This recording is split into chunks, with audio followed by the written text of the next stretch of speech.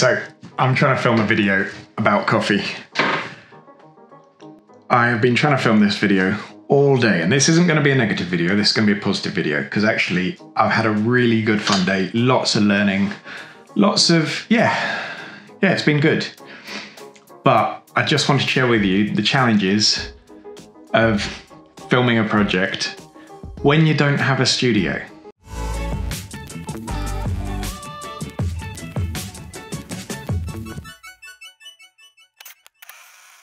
So this is the current situation in my kitchen. It's a bit intense. I don't have a dedicated studio space, and I don't mind that. I normally just film up in my room, but I'm making a video about coffee for a company I work for called The Well Better, which is going to be a really amazing well-being space. So go and check them out, officially launching 1st of September. And I'm making a video about coffee because I'm A, the resident videographer, but B, I'm also the resident coffee guy. And I've got everything that I need here in the kitchen. I've had to rearrange my kitchen to be able to film here and got everything set up. And then the builders next door decided that's when they really, really wanted to start banging. And so that was a bit frustrating.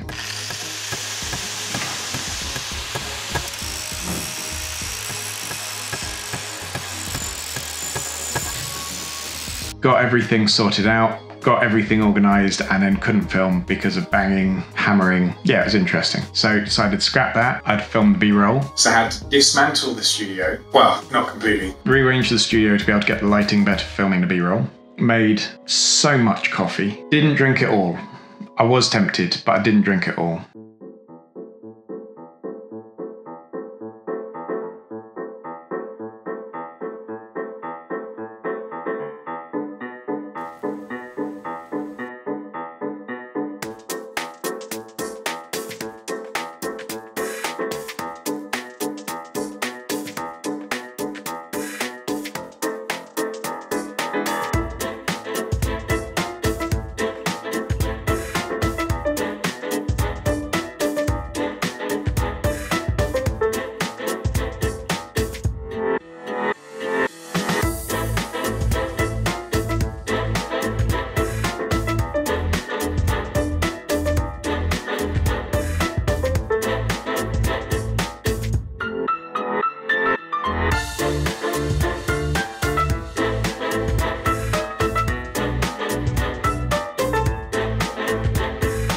Once I'd drunk all the coffee or made all the coffee, then had to reset it all to be able to get things sorted out. And thankfully it's now quiet, but it's also about 45 minutes away from my daughter's bedtime. So now need to make sure that I can actually get everything sorted out so I can then give her a bath and bedtime, and then reset again, ready for finishing all the filming. So I've got 4 videos that I need to do, which is basically how to make good coffee at home. And it's a topic close to my heart.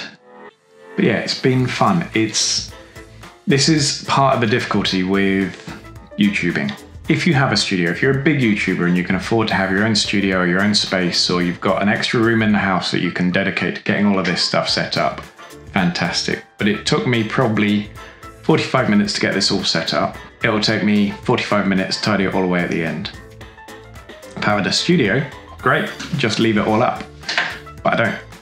And so it becomes an interesting pressure. When we watch YouTube, so many of the big YouTubers are earning so much money from what they're doing.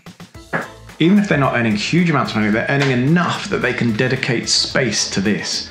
And at the moment, I just don't have that facility. And I reckon 99% of YouTubers don't have that facility.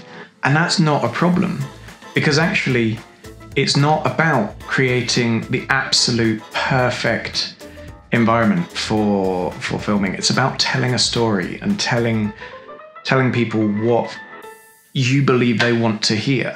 And having a beautiful studio for that, it's not vital at all. It's also interesting filming next to the fridge, because that's definitely going to be picked up on camera. There is part of me that's tempted to turn the fridge off just while I film this. I think I'll do that. Right, I fixed the fridge now, so that's all sorted. So I'm now going to do my filming for my coffee. So I've got Cafetiere French press, V60, iced V60, and then an iced latte. So I'm going to get that filmed, get that sorted, and I'll see you back at the end. Hi, I'm Ben from Well Better. I'm here to teach you how to make barista-worthy coffee at home so you can have a better day. Like my grandmother says, if coffee's worth doing, it's worth doing well. Today we're going to talk about cafetieres or French presses. You're using yours wrong, but you can make better coffee with it. So I'm going to show you how to improve your coffee with a French press. The better the coffee, the better the drink. If you don't have a grinder, you can buy ground coffee, but always try and buy decent ground coffee. Water. Please use filtered water or bottled water.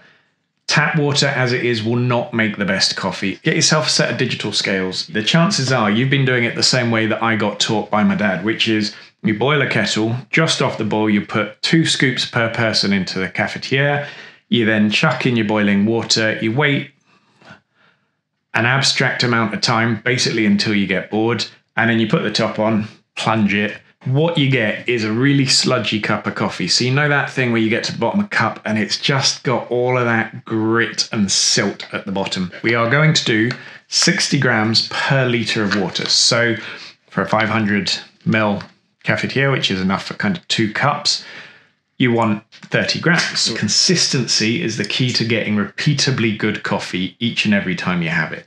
That's definitely going to help you. So we've got 30 grams of coffee in there. We're going to get our water and we're going to add 500 ml of water.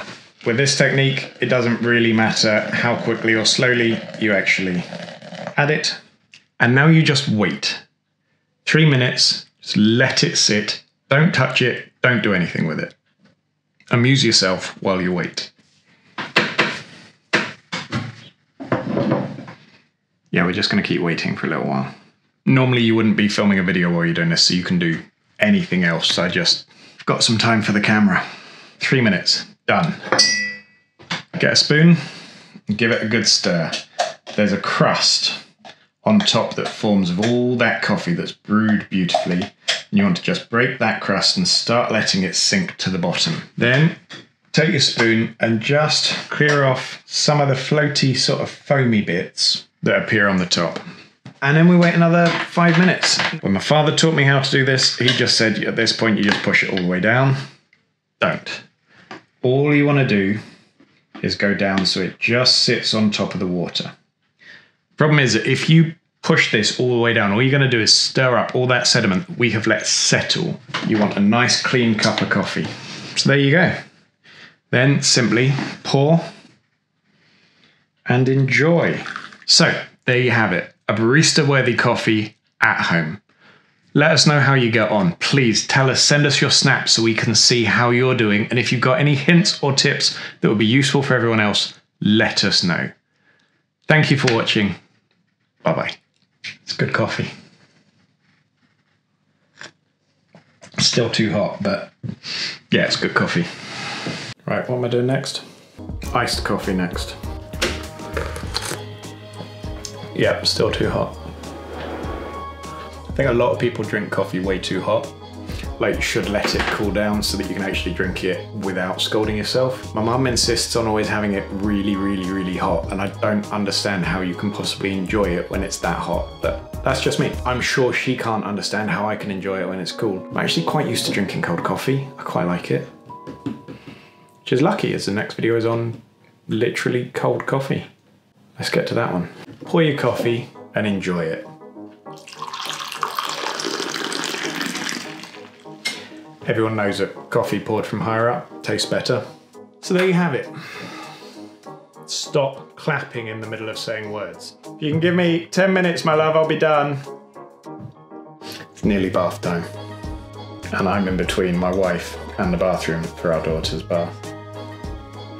Do you know, actually that's much better than I thought it was going to be.